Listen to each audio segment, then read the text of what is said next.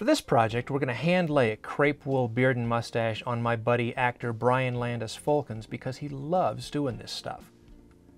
Brian and I have worked together quite a bit, but we did a play together back in 2005 where he sat in my chair for a 6-piece silicone makeup that took 2.5 hours to apply, then a 45-minute drive to the theater to do a 12-minute play, then a 45-minute drive back to the studio, and another hour in the chair to get the makeup off. I think we did it 8 times in all. That's what I call dedication. So for me, it's always fun to work with somebody who's really into this stuff. So what we're going to do is hand lay a crepe wool beard and mustache that's ultimately going to look something like this. This is actually a lace piece with a little bit of hand-laid hair on the upper cheek. This is a beard that was done by Oscar nominee John Blake at IMATS in Pasadena, California a few years back. What we're going to do first is apply a layer of top guard to Brian's face. This will help the adhesive hold better and come off easier and faster when we're ready to take it off. It can go on very thin. More is not necessarily better or stronger when it comes to top guard or to the adhesive we're going to use. So we're all set to go. We've got some hair already prepared. We've got some ash blonde, light blonde, and a little strawberry blonde that we've already gone through a hackle with. It's a little bit light, but facial hair is frequently a little bit different than head hair. This is way more than we're going to need, so what I'm going to do is cut part of this, and we'll separate a little bit of it. Now there's a method to hand applying a crepe beard. I have a graphic I'll show you here that shows the pattern and the order. We'll start at the bottom of the chin and go backwards, then come forward, because basically you want to be sure that you're working from back to front so that the uppermost layers are applied last.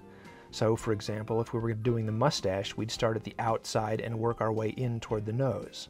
With the chin, we'd go back a little bit, so the bottom part would be the outermost bit of hair, and then we would work our way forward up under the chin so that the bit directly under the lip is the last bit we do.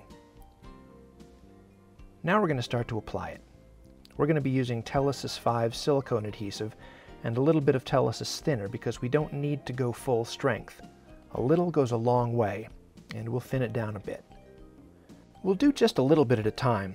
Since we're doing this in sections, we don't want to use too much adhesive and risk drying it out.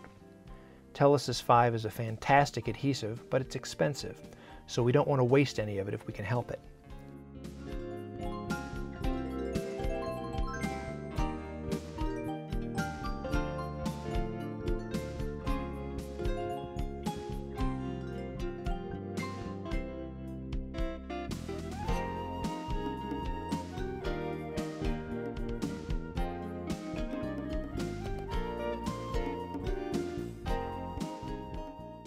Notice how I'm gently pulling on the hair after the adhesive is dried to remove any loose crepe that might still be attached.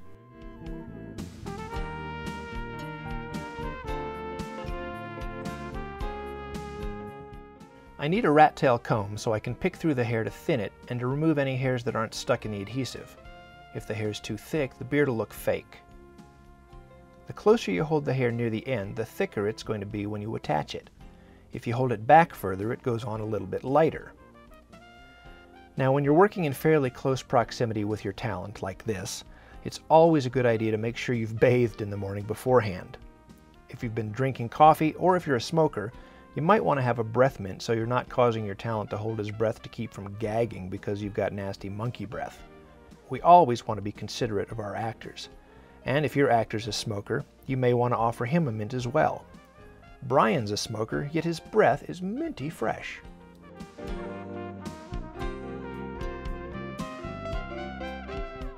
Having 2 pairs of hands can help move this process along quite a bit faster. But not this fast.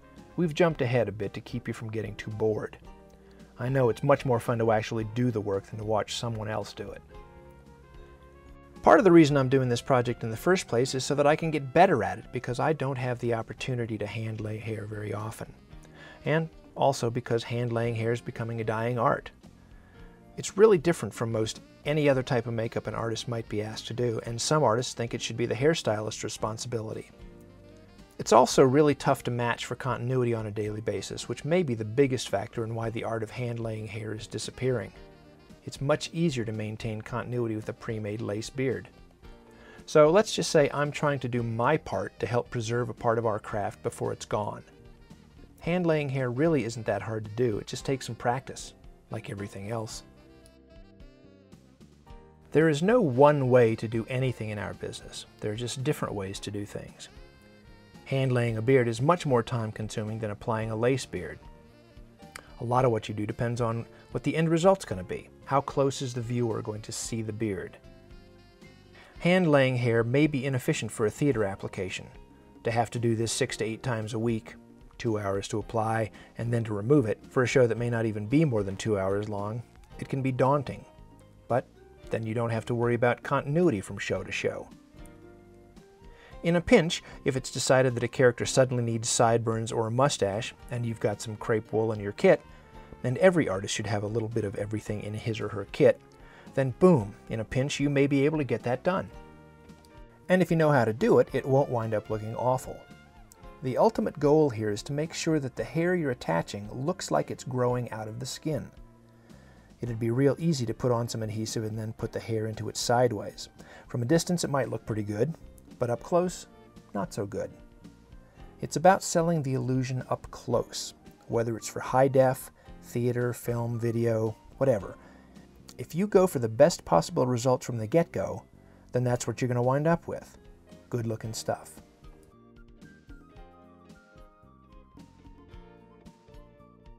Crepe wool or crepe hair is not the only material you can use for laying on a beard.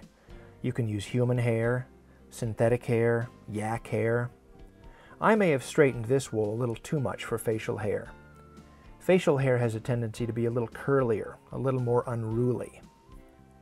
If you use human hair, unless you kink it with a crimper before application, the human hair that you'd use to tie a wig, for example, is way too straight naturally because it's head hair, not facial hair.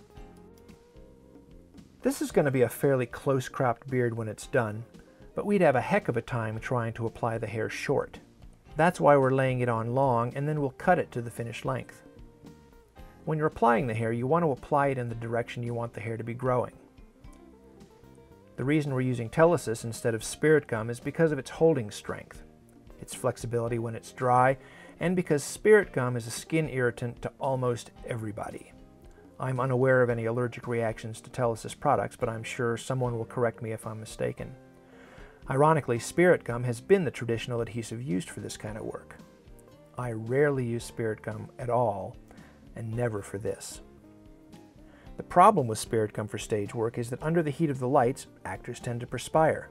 Perspiration dissolves spirit gum, and when spirit gum dissolves, things that were glued become unglued. And unlike a movie or television show, when the director can call cut, makeup can come on and reapply what's come loose. If a beard starts to come loose during a scene on stage, the scene suddenly becomes about how to keep the beard on and is no longer about the scene. Now I'm taking a fat tooth comb through the hair after the fact to thin and remove any loose strands. Like with any makeup project, you don't want to rush. When you rush, when you get in a hurry, you make mistakes. And mistakes can be costly, not just in terms of time and money, but in terms of your reputation. Don't let anyone rush you unnecessarily. You can see here I'm using a pair of tweezers to get in close to pull out any stray hairs and to make sure that all the hairs are facing in the right direction. Deciding how much time to allow for the application comes with experience. Obviously, the more frequently you do something, the better you get at it and the less time it takes to do. But I always try to Scotty factor everything. What's the saying? Underestimate and over-deliver. For example, I told Brian to be here today 20 minutes earlier than I needed him, so he would actually be here on time. And he was. I only know to do that from experience. How much crepe do you need to do a full beard and mustache? A little crepe goes a long way. It needs to be straightened a bit, which can be done by steaming it or by putting it in water and then microwaving it for a minute or two and drying it, then thinned with a hackle. I prepped about 28 total inches of crepe wool in 3 colors for Brian's beard, which gave us more than we need. That's before straightening and thinning. From a cost standpoint, crepe wool is pretty inexpensive. I don't use the word cheap because to me that connotates shoddy, and crepe can look pretty good. The reason we're using 3 different colors in the beard is because there's variation in everyone's hair. If we had used just one color, this is what a braid of the crepe looks like, it wouldn't look right because everybody's hair has different shades and tones in it naturally. Okay, now that the hair has been applied, let's trim the beard. Looking back, rather than using my beard trimmer to do the full cut, I should have used my wall clippers with a number 8 guide, which is a 1-inch or 25mm guide, and do a uniform trim, and then use the beard trimmer to detail the cut after that. So, there we have it. A hand-laid beard and mustache in just under 2 hours. And while I'm not a hairstylist, this didn't turn out too badly, and in fact, Brian wound up wearing this beard all afternoon to a photo shoot and was complimented on his styling new look.